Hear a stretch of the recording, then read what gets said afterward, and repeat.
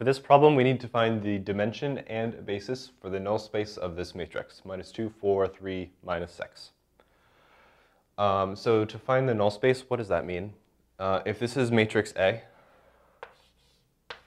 the null space is the set of vectors that makes this equation true. The matrix A times the vector x equals 0. And the way that we find that is just by finding the RREF of this. So let's do that. This happens to be a really easy matrix. Just looking at it, I can tell that these are both multiples of each other. But I'm going to simplify it out for you guys so you can see it. I'm going to multiply the first row by -1/2. And that gives me 1 minus 2. And I can use that to get rid of the second row completely. I'll have row 2 minus this version, 3 times row 1, this version of row 1. So that makes 0, and -6 minus 3 times -2 is just 0. So that's my null space. So what's the basis for this? Let's make x2 equal to t. So that means x1 minus 2t equals 0.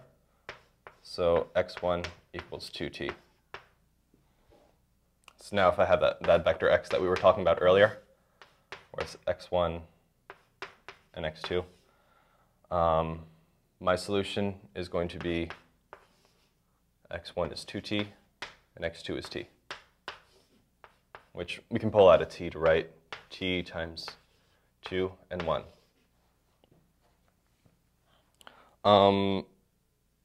So that's my basis, basically. Not this t, but my basis is the vector 2, 1. Because that's what spans the set, basically.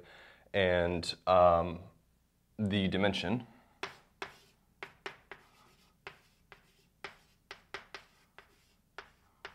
what's the dimension? It's basically how many vectors you have. Therefore, like how many different directions is your null space going to be. So because there's only one vector, my dimension is 1. So that's all you need to do. Your basis is 2, 1, and your dimension is 1.